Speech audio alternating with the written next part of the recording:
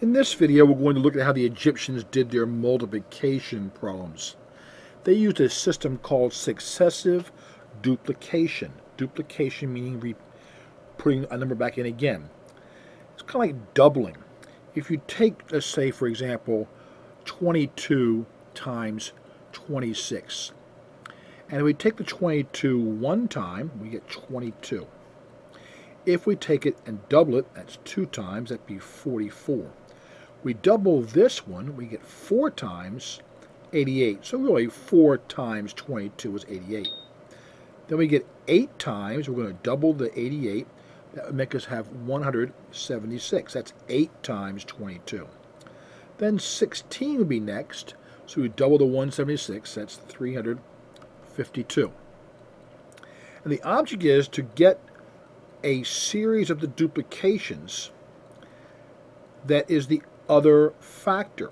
So can I get 26 out of these if I add them together? Well, if I add 16 and 8, that's 24, and 2 more, that's 26. So if I take these 3 duplications, I then have how much 26, and here's my 26, times 22 is. So we have got a 4 and a 6 is 10, and 2 is 12.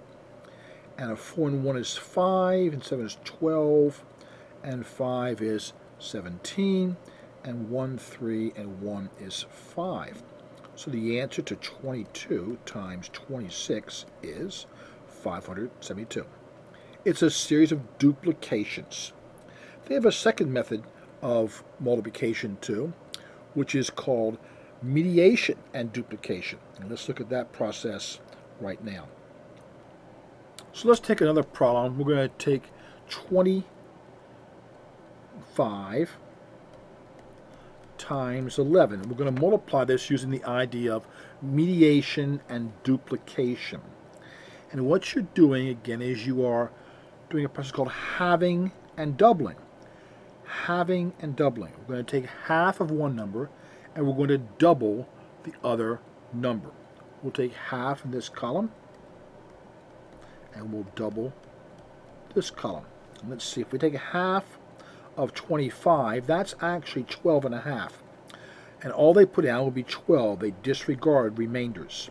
We double 11, we get 22. Half of 12 is 6. Double 22 is 44.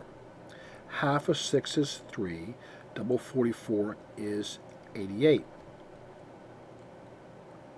Half of 3 is 1.5. And we disregard the remainder, so it's 1 and the remainder of 1.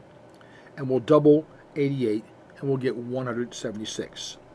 Now we then take the rows in which that half was an odd number. This row, and this row.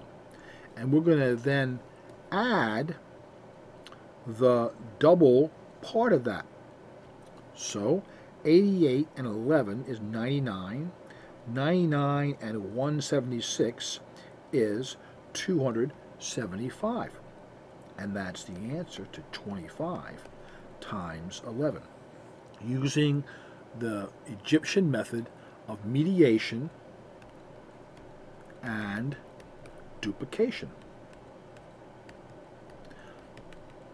And the other method we did was a method that was called successive duplications. Successive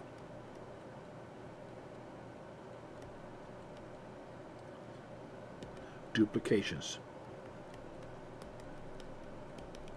Hope that helps you with your Egyptian multiplication. And as always, have a very happy day.